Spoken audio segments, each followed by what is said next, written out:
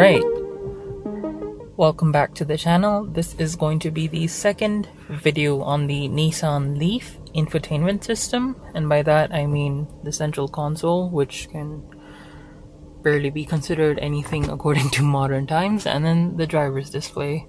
Interestingly, because this is an older generation car, the more info heavy display screen is in front of the driver, and the media controls are quite rudimentary.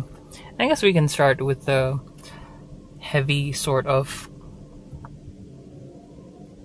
driver's display. So just turning on the lights in the cabin, you have your media, your driver's display controls all on this side, and then your cruise controls on that side with the horn on the center. And then you use these toggles on the left, a back and a select on the left hand side to toggle through the menu. So looking at the menu, you have a state of charge basically display, and then you have a media display. Your center console can be connected via auxiliary port if your phone still has a headphone jack in 2024, an iPod connection, a Bluetooth connection, and there is even a CD player on this. You don't see that at all these days.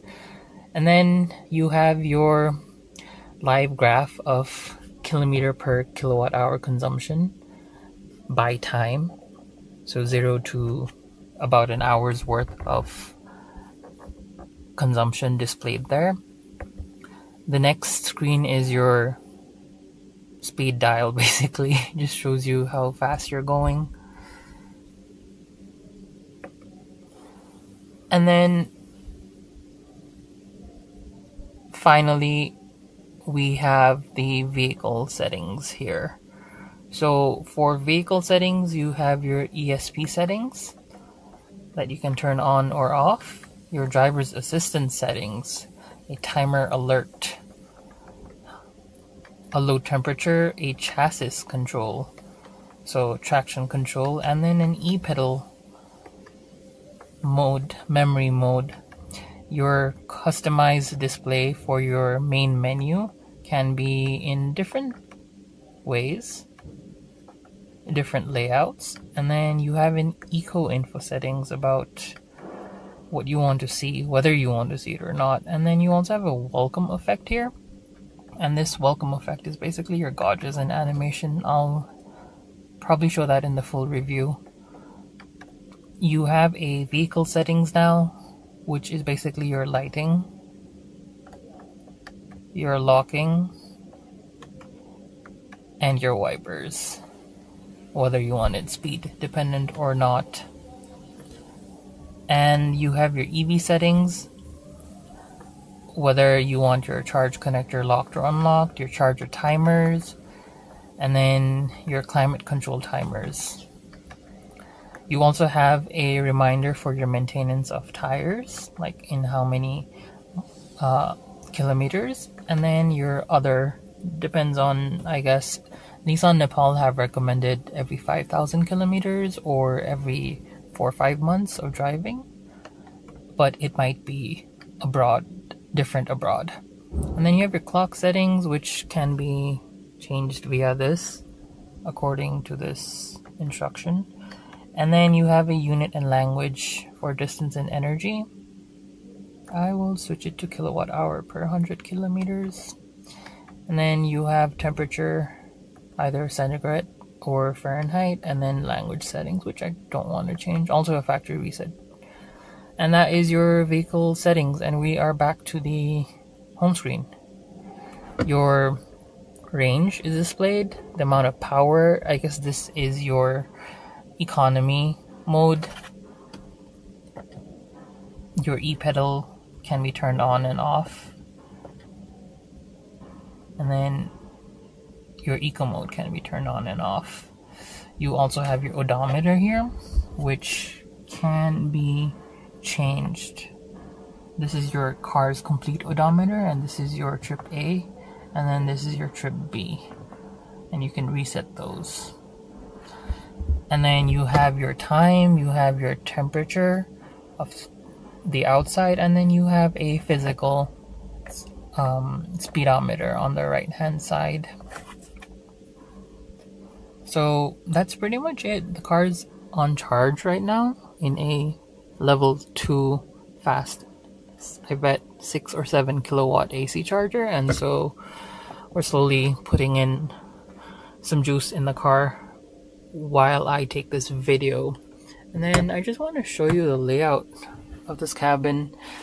The media controls are here. It's a very small, outdated sort of digital media player, but it does do the trick. You won't have sat nav or anything on this, but it does give you the connectivity you want. You do have buttons for like seat heating. Your auxiliary port goes here, your car power on off here, gear lever here, your AC controls are here, which is a very nice touch. Fan speed here on the right hand side, temperature on the left hand side, and then the AC on and off button here, or the heat on and off button here, and mode for your direction off. And then you have your defoggers at the front and back, and air circulation. So I'm going to turn that off right now. And I'm also going to turn off these lights at the moment and continue with the media.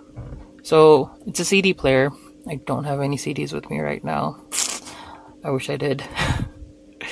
You have AM and FM modes, you have a CD mode, and then you have a media mode that can be toggled via auxiliary, an iPod connection, or a Bluetooth connection. I have my phone, which is an iPhone connected via Bluetooth here, where I'm playing these songs on Spotify. You can seek track changes here, your iPod menu here, and a back menu here. You can also scan stations here. And then this is your preset menu. This car is giving me like proper flashbacks to one of my earlier cars where I had a very similar media control system. And then you have your settings if you press this button. So your bass control, your treble, your balance, your fade, your contrast of the screen, your clock, your time, your RDS display, your screen clock, auxiliary volume, speed sensitive volume depending on how fast you're going if you want the speed to be lowered, auto source change.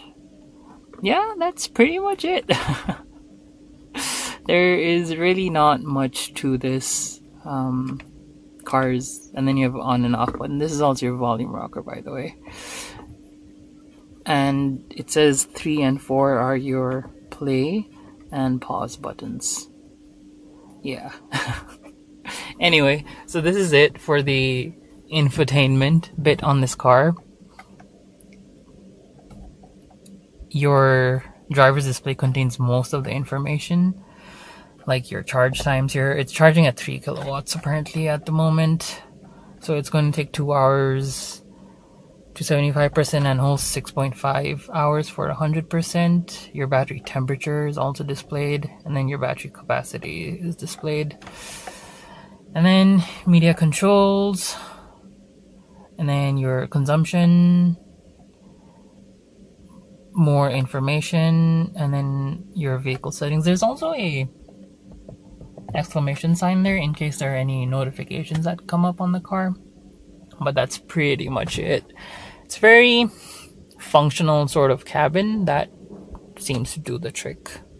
Anyway, if you have any other questions or comments, just drop one below, and I will see you on the next one.